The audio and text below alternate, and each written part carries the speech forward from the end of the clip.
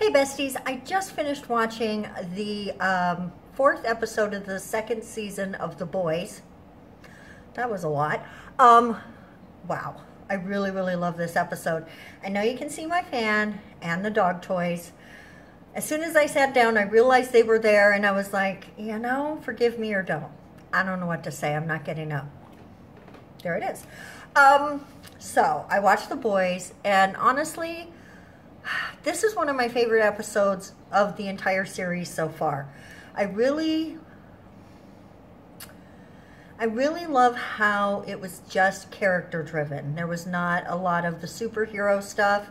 It was really just our team of the boys doing some investigative work and Butcher trying to reconnect with his wife, and we had Homelander trying to gain control of his team. So really, and how those two things Venn diagram together a little bit. So Homelander's pissed because he's losing control. He thinks this new girl Stormfront is, which there's an interesting little side plot there. Stormfront is fucking with his juju. The rest of the team is losing respect and not paying attention. He knows that Maeve has a girlfriend and he's mad about all of it. So he gets Maeve to confess and he outs her on TV because they're asking him about diversity. And this is a spoiler-filled episode of this recap show. So if you've not watched this episode, please get over to Amazon and check it out. And this is not sponsored, by the way. So he's also, of course, mad at Stormfront, and she does not stop pushing him. And we'll talk about why soon. The rest of the team is doing their own thing, and he's mad at Starlight. Her name's Starlight. That's not her real name, but that's her little soup name. I can't think of her name. What is it? The one that likes Huey, right? He's mad at her because she wouldn't kill Huey, and she's like, kill me then if you want to, but I'm mad at him anyway, and we're broke up. We're not together. He totally bought it.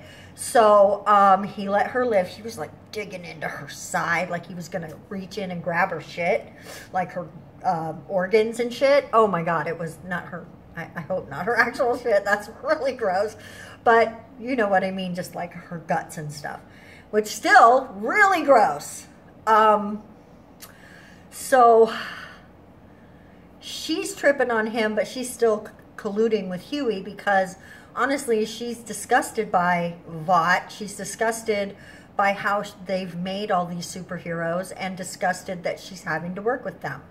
So, and really, she probably wouldn't be, except that she feels like it would be dangerous to leave, and she can get more information on the inside. So, it's a dangerous game, to be sure, and her and Huey are constantly, like, meeting in places, and I'm like, you guys are so gonna get busted. And you know at some point they will. Okay, so for our team, Butcher found out where Bex was taken with the boy, and he's going after them. The rest of the team is like, oh, hell to the no, but he don't listen. Oh, no. He's a madman. Totally handsome, and I absolutely love him, but a madman.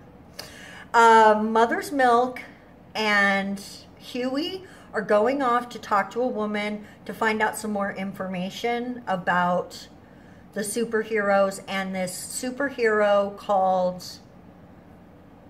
Liberty. Ends up that Starlight is going to go with them. Her name will come to me, or not, whatever. And Frenchie goes off to see his girlfriend, which frankly, I forgot he had. So it was really cute the way that they reconnected. I loved it. He explained that he tried to kiss Kamiko to make her feel better. And the girlfriend's like, I'm not even jealous, bro, whatever. You know, and I'm sure he knew that she wouldn't be, and that's why he told her.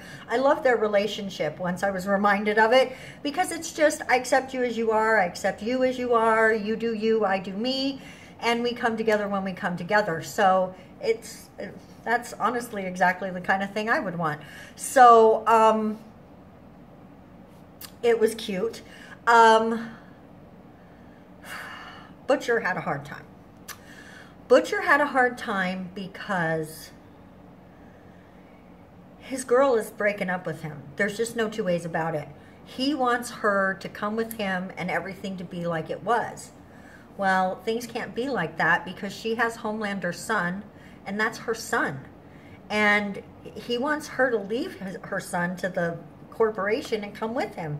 She's like, bro, I'm not doing that to my son. And that you don't, to me, what I would have said would be, the fact that you can even think that I would do that means you have no clue who I actually am as a human being. I think that we've got to rethink what we've got going here, because who even are you right now? So he was really being selfish and really being ridiculous, and she didn't yell at him or anything. Of course not. She's brokenhearted. But she's like, bro, you got to go, and I have to stay with my son. I will not let him be without his mother. So she drove away from him and forced him to leave because she hit the button for the guards. Because she's on Vought property. They came and got her after he found out. After it was revealed and Homelander knew it, the jig is up, they went and got her, right? And the boy. So I feel really bad for Butcher, but, you know, bro, you need to grow up a little bit.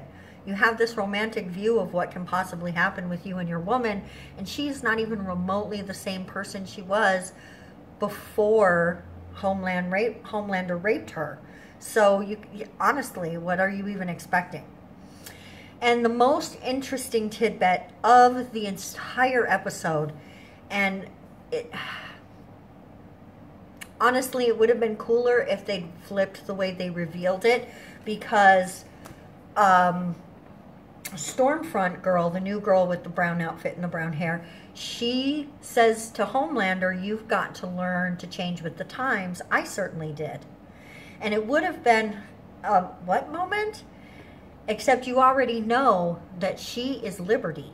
And you know that because they tracked down the girl whose brother was killed by Liberty right before she disappeared. And she goes, Liberty is not dead. Because they're telling her no one's seen her since 1979. She goes, no, bro, here she is right here. And he gives her the newspaper with the picture of Stormfront. And then in just a couple minutes later, you hear her say, I changed with the times. So instantly you know it's true. I find that to be so fascinating and cannot wait to see where they're going to take the next episode. So I really, really enjoyed this particular episode of the show, in a show that I already find to be really well done. It is such a well done show.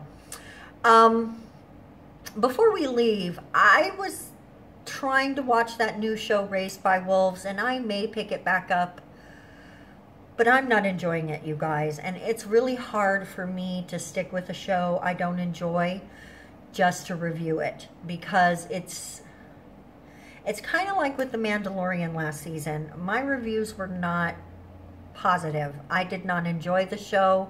I found it to be poorly written and poorly thought through, and I didn't like it. And that's how I feel about Raised by Wolves. There are certain things that don't make sense in the show. Like, just for one instance, there is 2 androids who come to this planet to raise children to save the human race. They raise their first 6, they make their first 6 children, they birth them, and raise them, but they start dying. And we find out later on, episodes later, that the reason they're dying are the fuel cells for the ship are radioactive and they're getting cancer. They're androids. Why would they not know that? Why would the creators who made them to do this not clearly give them the full knowledge of the ship that they were in? It is such a huge glaring pothole that it completely destroyed any enjoyment I was having for the show. And I just can't get back anything I might have liked about it, because yeah, I'm pretty good about suspending reality for shit. That was a step too far. I just cannot with that. That is bullshit writing, and there's no reason why it couldn't have been an atmospheric thing that they had to find a way to combat, and finally did after a lot of kids died or whatever. But no, it was bullshit. So I'm not enjoying the show. I'm only like on the 4th episode or something. I'm not going to keep it. I'm not going to keep going. So I just wanted to let you know that's not going to be happening on the channel. Thank you guys so much for spending some time with me today. We will see you tomorrow when we talk about Lovecraft Country. I don't know why Lovecraft doesn't want to come out of my mouth sometimes. It's a wonderful show that I am still enjoying quite a bit, so hopefully I'll enjoy tomorrow's episode as well. Please let me know in the comment section what you are thinking about The Boys, or Lovecraft Country, or Raised by Wolves. Let me know what you're thinking, and we'll see you tomorrow. Don't forget to click the rest of the buttons down there and share this video. Bye!